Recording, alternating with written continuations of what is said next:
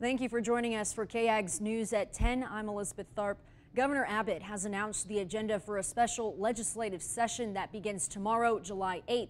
KAGS spoke with State Representative John Raney about what we, the people, can expect to see.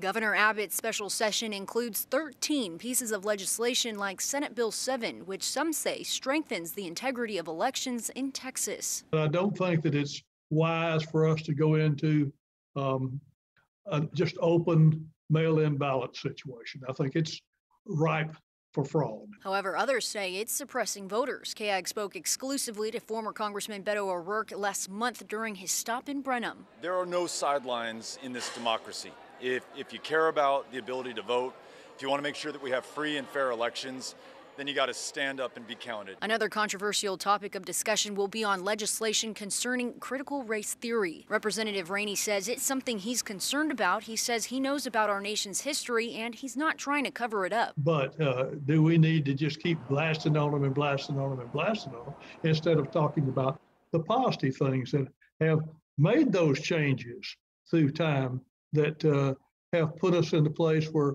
we are the freest country and we have less racism probably than any nation on the face of the earth. The state will also address the censorship of social media companies. Former President Trump filed a lawsuit against Facebook, Google, and Twitter after they banned him earlier this year from posting on their platforms. Representative Raney says maybe these tech giants need to be regulated like television and radio companies are. He says, in his opinion, they don't want to suppress other people's views. Why do we let one person get to do that is a curious thing to me. And one piece that's not on the agenda is legislation on the power grid. Representative Raney says the governor did talk to the Public Utility Commission about the power grid, and it's solely in his hands as of right now. He's responsible for everything on this call.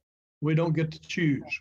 So let's let him handle it. I mean, that's the only choice we have. The special session is set to begin at 10 a.m. and you can check our website throughout the day for updates.